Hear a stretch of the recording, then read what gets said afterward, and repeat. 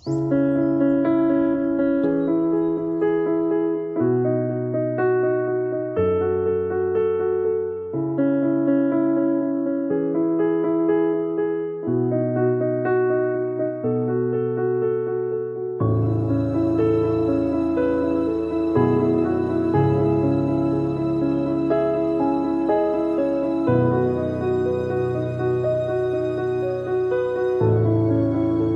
agroclimatic resilience in semi-arid landscapes, ACReSAL Plateau has recorded a major breakthrough for local agriculture. A first of its kind hybrid cucumber cultivated inside a state-of-the-art greenhouse built by the Plateau State ACReSAL.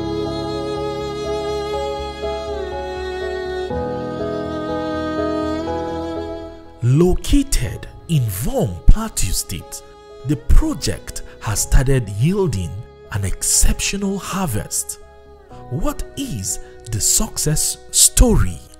Where we are right now is as a result of the conception we had about some years ago, basically around December 2021, when we conceived the idea of proposing in our work plan this very activity for the greenhouse, but it didn't see the light of the day until last year, late last year, when we took it up with the World Bank, and the World Bank, through the leadership of the tax team leader, Dr. Joy Agene, graciously granted us approval for the implementation of the work plan and the procurement plan, which has brought us today to witness this great greenhouse.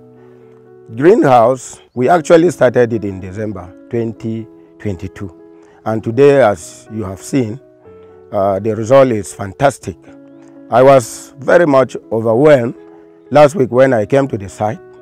It was really fantastic and very overwhelming. I was so much happy with my technical staff who have been monitoring this activity, and today you can see the responses from the communities whose this project is cited in their domain. They are very, very happy. And wonderfully, I'm happy to have achieved this feat today.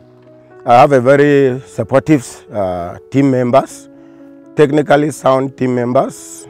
Every user department has been up and doing to ensure that this project is implemented so that the people of Plateau State will stand to gain the benefits of the project.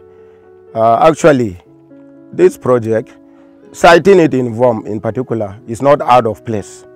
The reason is that Vom has a very great weather, and Vom also is unique. It's a very big village, but surrounded with quite a number of federal might in terms of institutions. We have research institutes located here in Vom, whereby citing this project here is not a mistake, because they can tap from the knowledge of those research institutes. And of course, one thing that I need to say about the community is that they are very receptive, very cooperative, and they are very enthusiastic. They are ready to learn, because I can see from their zeal, from the way they respond to this project, it makes me very, very happy. And of course, I and my management team are making plans to even come into another dimension. You know, Vom, in the whole country, they produce, in fact, about 90% of strawberries produced here on the plateau, and particularly in Vom. So we are trying to see how we can collaborate with the community and also establish a demonstration, center for so many people to come and learn. It has been interesting because to see this come to light has been a desire for us to see how we can implement our work programs. So the greenhouse has been a dream come true, and to show that at least we have delivered and we have seen the community participation. It's part of the component B, community resilience and community investment. So we are happy that this has come on board. First of all, acquiring a place or getting a place to start with was a difficult task. So we had to come here. This land, this whole land here, expanse of land, is for Ministry of Agriculture. So we had to write to them to give us a lease of some of the land. So they graciously gave us 4 plots of land to do this. So we got it from the Ministry of Agriculture in Plateau State. So that has been one of the challenges. The other challenge again is the ability to mobilize stakeholders. You know, some people don't truly believe things that come from government. So we had to sensitize the mobilization and get people to come along. So that has been we were able to overcome it with the focal NGO mobilizing the stakeholders and going forward. Yes, here we have, this is the farmers cooperative that are here operating it. So these are the ones, they're the ones, they have come together to form under ACReSAL to operate this place. This initial stage, it was solely founded by the ACReSAL project. But as time goes on, just like I said last week, we have stepped down training. We have even given them enough trainings that with times we are going to hand over to the community to manage this facility, this investment we have here. So at the initial stage, we actually funded the project. And as I told you, the community are very ready and they are willing to accept the technology. Sure, there are prospects. Most of them are practicing farmers, and some of them have been farming and all their lives, and some of them have read agriculture and they've lived in this environment, they've been doing farming. So it's a great joy for me to have people who are already doing it coming back to learn more and even willing to explore and even get more of this technology around this area. Utilizing a combination of advanced breeding techniques, the service provider of the greenhouse has this to say. Sometimes in October 2023, we entered into a contractual agreement with the Plateau State ACReSAL for the construction of a greenhouse, a solar-powered motorized borehole, installation of a solar pump, as well as planting 1,000 units of seedless cucumber. So we started by ACReSAL handing over speedily this location to us, and we quickly moved to site. Upon reaching site, the first thing we did is to conduct a hydrogeophysical survey to locate the best point for the drilling of the borehole. Graciously enough, we got a point where the recharge is quite enormous. The water doesn't cease at any point.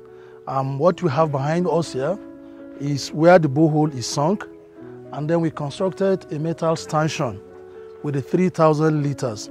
Now the 3,000 liters, because the water doesn't stop, at any time you can be pumping it and then you can be using it at the same time.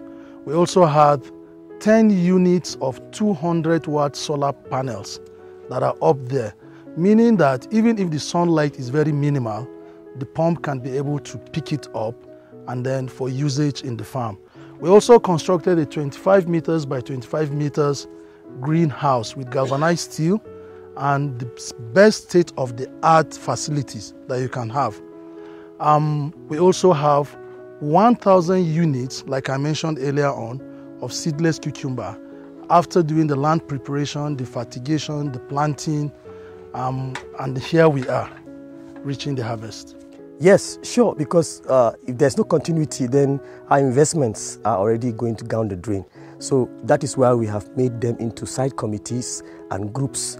And eventually those groups will even form more groups. Because right now, besides the 80 farmers that we have as a group, in a group of 15, 80 farmers altogether, we also have more farmers that are willing to join the group. But we said, let them get the training first. Then this 80 will now step it down to others. So there is a great enthusiasm and there are great buy-in from the community around. In fact, some people are even willing to come from town. But we said, no, it has to be community-based from this place. This farm started operation some few months ago, and you can see the progress made. We hope to expand as fast as we can go. Yeah, the first harvest was about 165 kg, while the second was about 64 kg. All put together about 260 kg. Yeah, for now we have cucumber on ground, but we can incorporate other crops later. But that's the more reason why we need more greenhouses to expand our scope of operation. We have about 80 people under the program, 30 male and about 50 female. And there are a lot of people interested in joining the group. So for now we are still operating with this present group.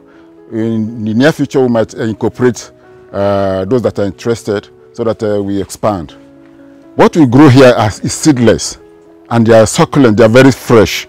And so this is the quality that is demanded and is wanted in most of our supermarkets. So they rush for this product more than the one outside.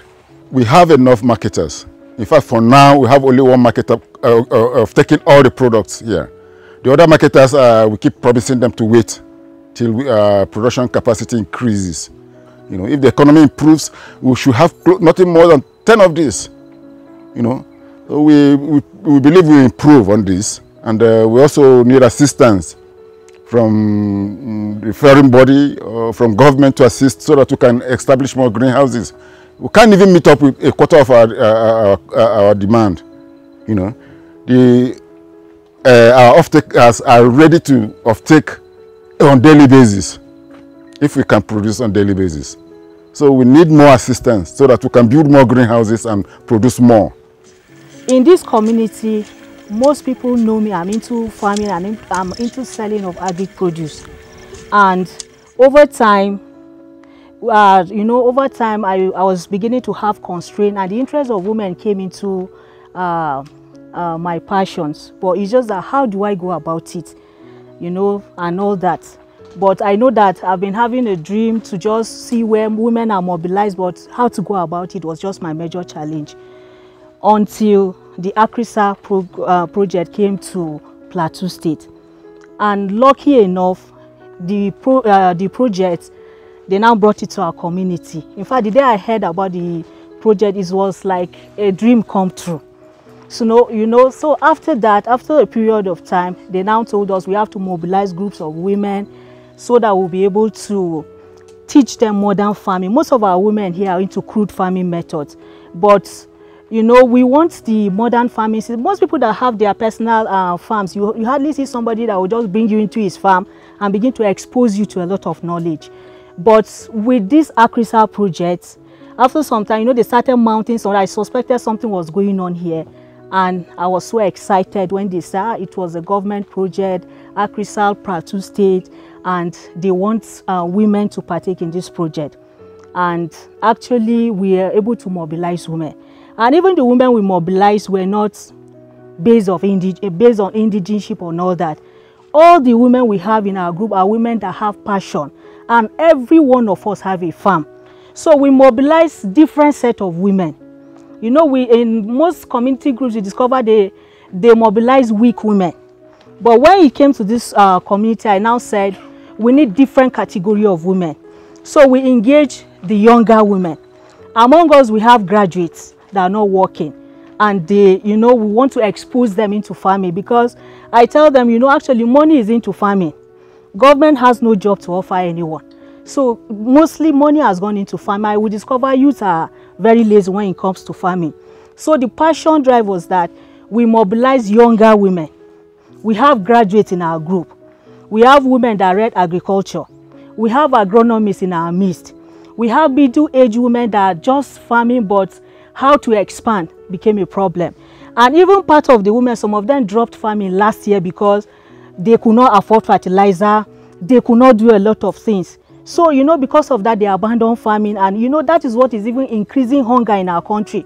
Because if 50 of us, every woman has a farm, to some extent, it has reduced hunger. So we made sure we brought them together, and we told them we want to, the mobilizers, even the farmers, they came.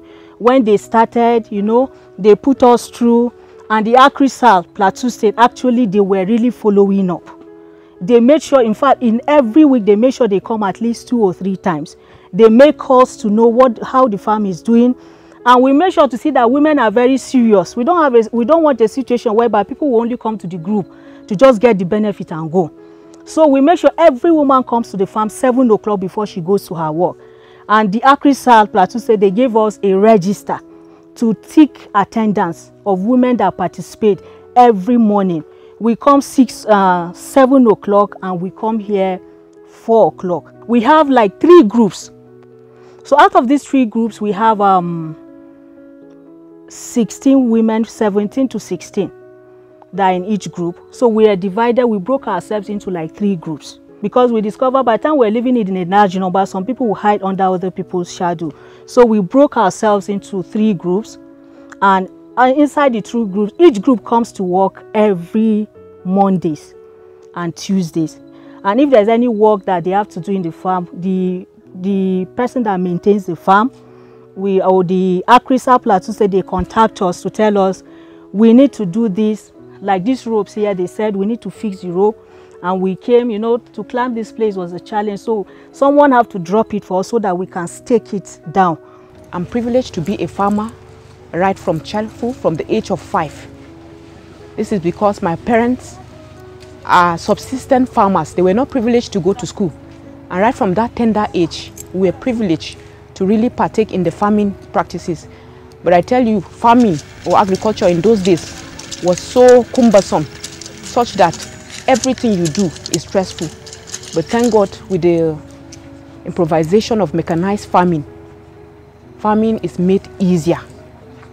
I want to say a big kudos to Plateau ACReSAL, because you people are wonderful. We are so happy for identifying with us here in Dope community. I'm telling you, the day I saw the convoy coming to this environment, I was deeply touched. I had to follow down to this environment to really see who are these people and what are they here for. And to the glory of God, it was a huge capital or project they are bringing into this community. And I want to say, so far with this demonstration farm, I tell you, we are really proud to really identify with Plateau ACReSAL, because they have really touched our lives positively. Many women were not into agriculture because of the way the agricultural farming system were done in the past. When they mounted this gadgets here, like the piping, you know, where you can just on water from the tank and then water will just go round underneath the plants, it makes it easier. And so that really gave women the courage to see that agriculture can be done with ease as such. And so this really gave women the opportunity to really imbibe these practices. And I tell you, with the produce we have gotten so far, we have harvested twice in a week.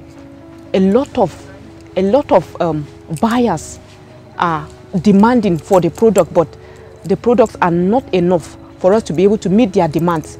We have customers from Abuja, they come park their cars to get our produce in large numbers, but we are constrained because of the little demonstration farm we have just started. I'm just appealing and soliciting that if the World Bank can come to our aid and finance our project and give us more helping hand, we can be able to achieve more of this project, whereby we can begin to cultivate crops like cabbage, green pepper, strawberry, you know, and this will help to be able to empower women. As I'm talking to you right now, we are only about 50 women that we are partnering with the men. More people from other communities have been coming begging that if we can incorporate them into this group that we have started, so it will go a long way in reducing unemployment, and it will go a long way in reducing the rate of theft and crime in the society. I believe we are having all these challenges because of lack of employment. Gone are the days there are a lot of white-collar jobs, but now with the rate of population increasing day by day, if only our government can support us with grants, with finances, I think we can do something to curtail this challenge, sir. We are privileged, we the men and the women alike in this community, to have this kind of farm. Most of my lifetime, when I was growing up,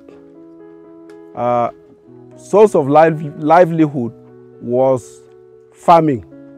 And it is through this farming that some of us were able to go to school. We have never had any access of mechanized form of agriculture. So most of the things were done manually. we are privileged having ACReSAL with this form of mechanized agriculture. This is a greenhouse.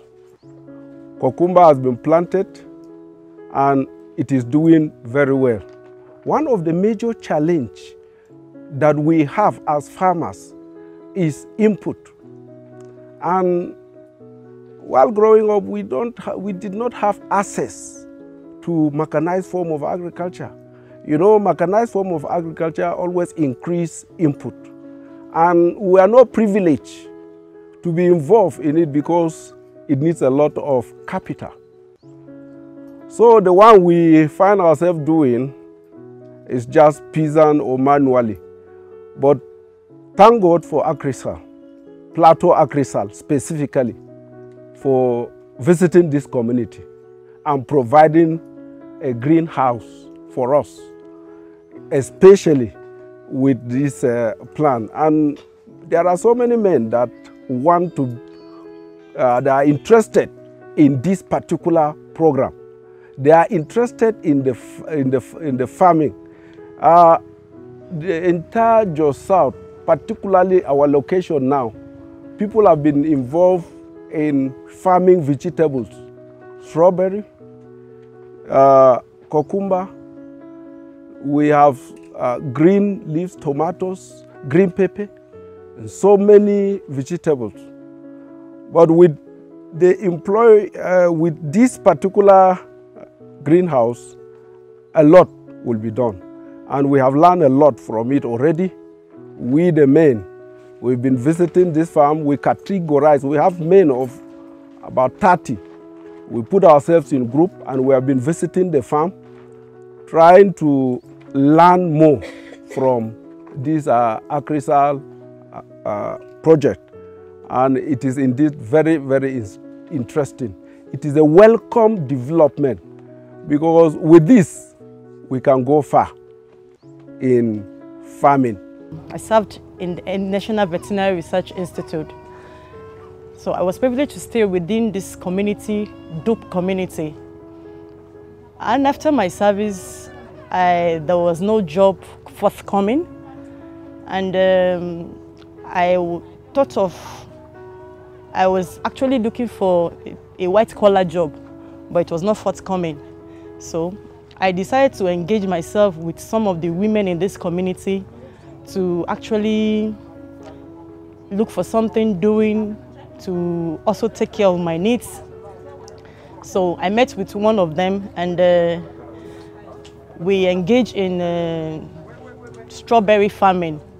After some time, God used ACReSAL Plateau to bless us. Indeed, it's really a blessing to us.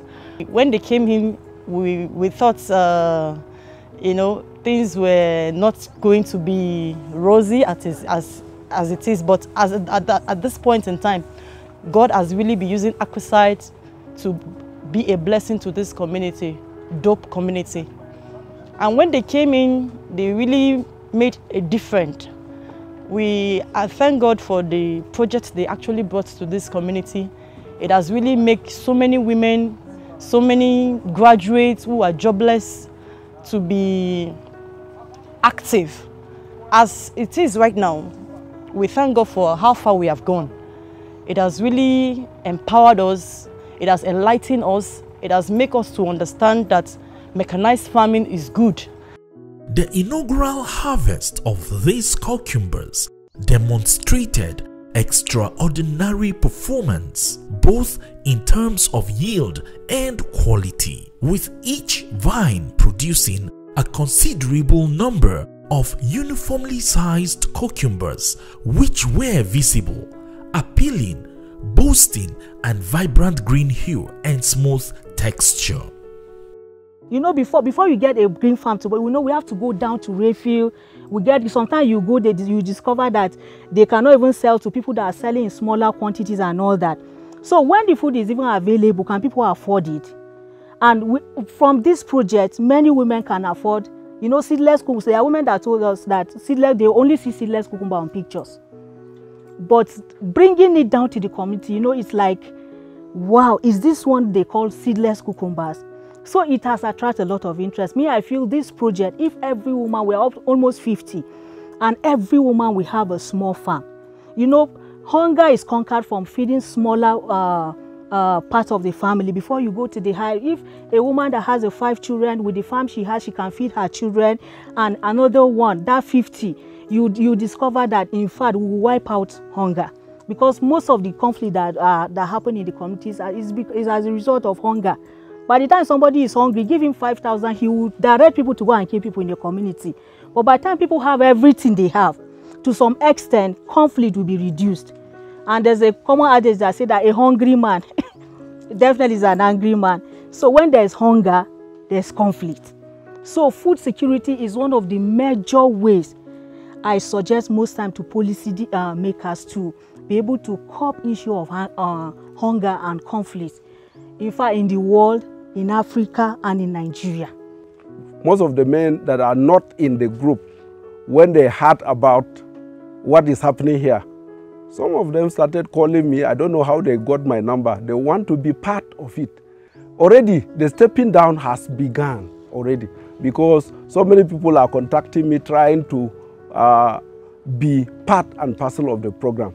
What we are planning to do as project is that once the project is finally handed over to them, they will use the funds that will be raised through the sales of this produce to reinvest it and to even expand. And we will come to their aid. Let me disclose something that the World Bank has in stock. It's a privileged information anyway, but I am still believing and trusting God that this community are going to be beneficiaries of the component B, which is part of this project that we are implementing. We have a portion, a section called community CRF, that is community revolving fund, that will be given to communities who are also interested in farming activities like this. So I'm going to make a case with the World Bank to ensure that VOM communities are being considered for actualization of that loan. Then that will boost their production. Because just like we had already, food security is one of the major issues that is resulting into unrest of youth restiveness. Conflicts of all kinds are happening around because youths are having no work to do.